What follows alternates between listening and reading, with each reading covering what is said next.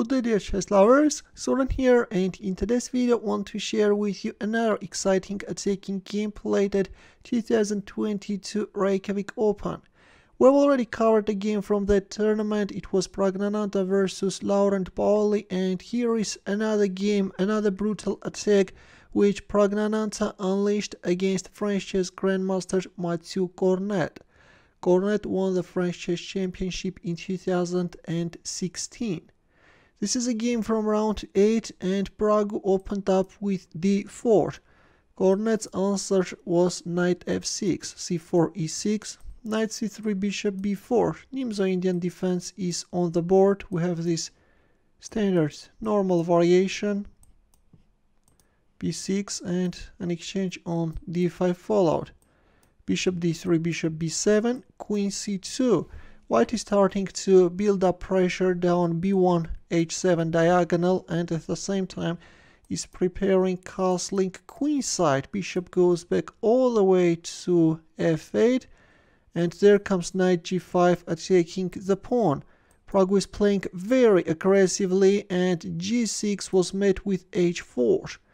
Bishop g7, and Prague castled queenside.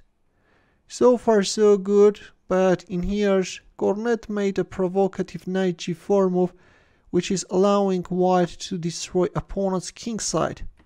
Look, this bishop on d3 is very dangerous. That's why, according to Stockfish, you should neutralize it as soon as possible. Bishop a6 is the move in here, but in our game we have knight g4. Black is coming after this pawn on f2, but at this point already Praggnanandhaa landed a heavy punch. There it goes, knight takes h7. Black accepted the piece sacrifice, but better is knight takes f2.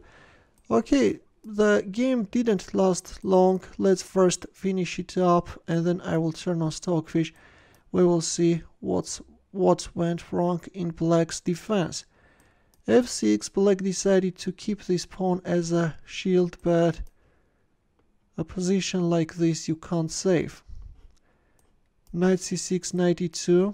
Prague sees that somehow Black managed to build up a strong defense.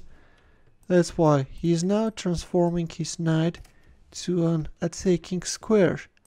Queen d6, knight g3, knight e7, rook h7, f5. Looks like that Black wants to get rid of this pawn, but there is no time for it. There comes knight h5, bishop f8, and the pawn on f5 dropped. Yeah, this is a destruction. Knight f6, bishop b4, c5, d takes c5, b takes c5, bishop takes c5. Black resigned.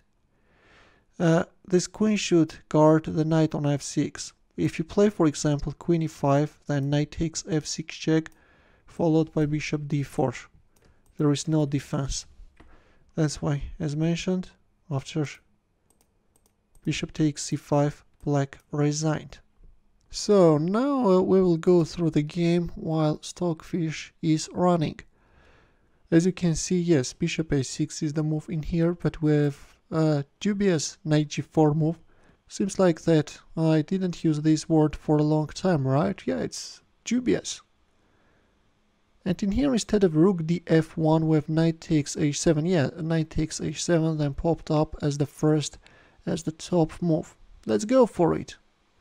King takes h7, after which the evaluation again changes in white's favor. Better was knight takes f2. If here, then f takes g6. And if here, then knight takes h1. Turns out that in this line, Black is managing to survive. You are not only moving away your knight from h1 where it's hanging, but also you are taking under control this square and this square as well, not allowing an unpleasant check from f1. I don't know, maybe having control over h5 is not that essential. f1 is more important, of course. Bishop e1, trying to get rid of this knight, but then Black is setting up a very solid defense. Rook d2, now rook f2 is coming. rook takes e3, rook f2. This is a very crazy line suggested by Stockfish, but it looks very nice, and here is how black can survive. Although I'm not sure how black can hold to this position. Black has two minor pieces, a rook against a queen, but these pawns are also strong, and yeah, that's going to be very hard for black. Instead we have king takes h7, and there comes h5. The rest is history. Knight e2. Knight e2 is again the top move, right? It's amazing how Pragg is managing to find the best moves in these complex positions. Yeah, this was definitely an easy work for him. Then knight h5 came, and very quickly opponent's defense crumbled. Takes. Bishop b4 was also top move, right? Yes, this is amazing. Takes. We have a resignation. There is even a forced mate at this point, right? Yes, there is no defense. This is it, dear chess lovers. This was a very nice attack. Hope that you enjoyed it.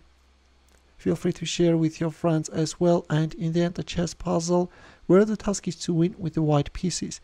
As usual, we'll wait for your answer in the comment section.